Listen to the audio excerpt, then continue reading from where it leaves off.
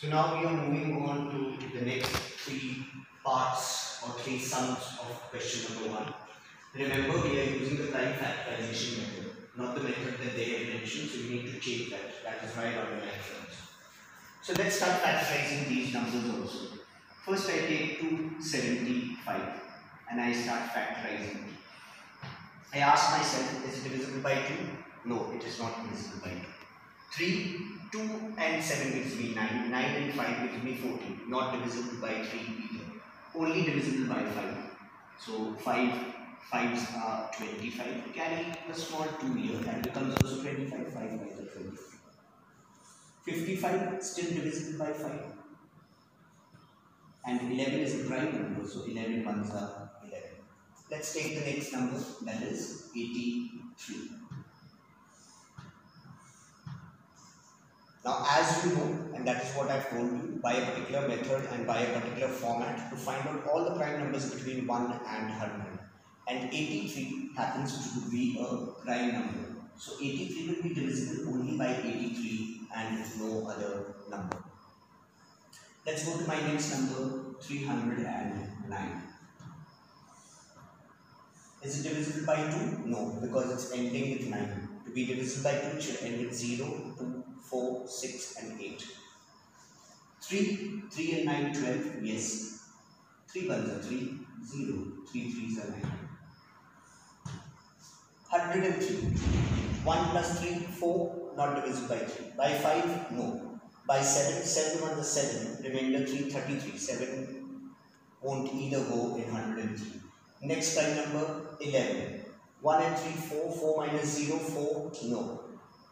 Eventually, you will basically won't get such sums where you will get confused to find out the prime numbers or the prime factorization. I'll give you easier sums that will not involve such big numbers.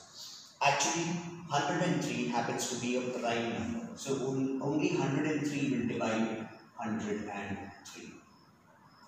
Let's break it up. 275 will be written as 5 into 5 into 11.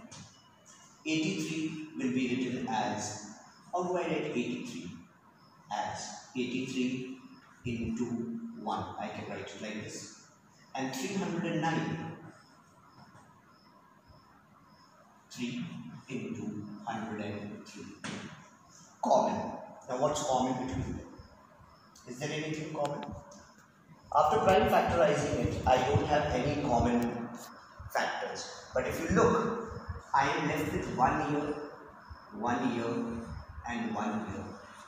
Remember children, when there are no common factors between a set of numbers that are given, then they have only one factor in common, and that is number 1, because 1 divides all numbers. So here the HCF of these numbers, when there are no other common factors between them, then there is only one common factor between them, and that is number 1, because 1 divides all numbers. Then you will say, what about the others also? We should put 1 there also. You can put 1 there. Still you get the answer the same. If at this portion I get 2 into 2, answer is 4. If I multiply it at 1 by 1, which is the universal factor of all numbers, still my answer will be 4. But here I am writing 1 because there is now no common factor between them. But there is one factor that divides all numbers universally throughout the world, and that is number 1. 1 is a factor to all numbers, including itself. Let's come to the next number. 27 and 36. So I write 27 and I factorize it. 2 does not go, but 3 9s are 27. 3 3s are 9. And 3 1s are 3. Let's take 36 and factorize it. Does 2 divide it? Yes, because it's ending with 6. 2 1s are 2. Take down 1 to the side, small 1, 2 8s are 16. 2 9s are 18. 9 is divisible by 3, 3 3s are 9, and 3 1s are 3. I write the breakup. 27 is equal to 3 into 3 into 3. And 36 is equal to 2 into 2 into 3 into 3. My common factors, 2 is here but there is no 2 here. But there is 1 3 here and 1 3 here. Another 3 here and another 3 here. I will not circle this because there's no other third 3 in the factorization of 36. So my HCF, that means the highest common factor, would be one set of 3 multiplied by the other set of 3, taken only once. 3 3s are 9. That's my answer. So this is how you have to do sum G. Let's go to the last sum of this number 1. So I take 33 and I factorize it. 3 ones are 3. 11 is a prime number. 11 ones are 11. Then I take 99 and I factorize it. 3 3s are 9. 3 3s are 9. 3 11s are 30. 11 is a prime number. So 33 can be written as 3 into 11. And 99 can be written as 3 into 3 into 11. Common 3 and 3, 11 and 11. My HCF, the highest common factor, is 3.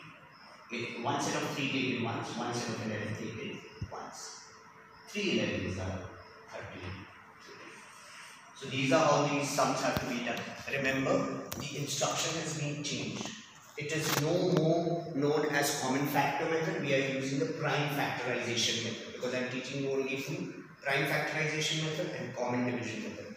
This is how these other 3 sums have to be done. So the previous 3 snapshot has been sent to you. This snapshot will be sent to you, and all these 6 sums have to be done in a notebook neatly with black pen. A and B is for homework. That needs to be done in blue pen. So either you can do your homework first and then copy all of this, or you can copy all of this and then do your homework. You take very good care of yourselves. Stay at home, stay safe, eat healthy food, nutritious food, wholesome food, be of help to other people around you, and do take very good care of yourself. Bye.